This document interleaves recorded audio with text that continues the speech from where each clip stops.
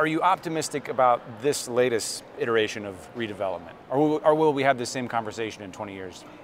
We might. I'm optimistic with the caveat that we probably will have a conversation about this 20, 30, 40 years. I think these new uses are relying on a network of economic activities that are bigger than just one site. Like downtown and the geography around it is healthier and more investment is landing collectively. That gives us a stronger context. That didn't happen in 1985.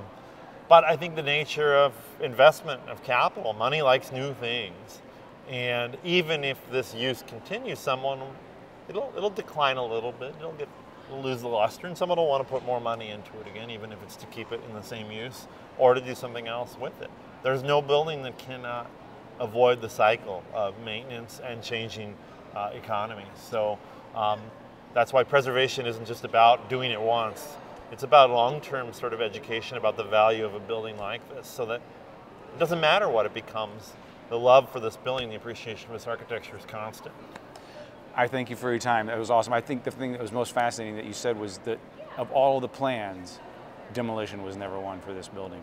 Isn't that fascinating? That's good. Michael Allen, thank you very much. All right, thank you, Casey. Appreciate it. All right.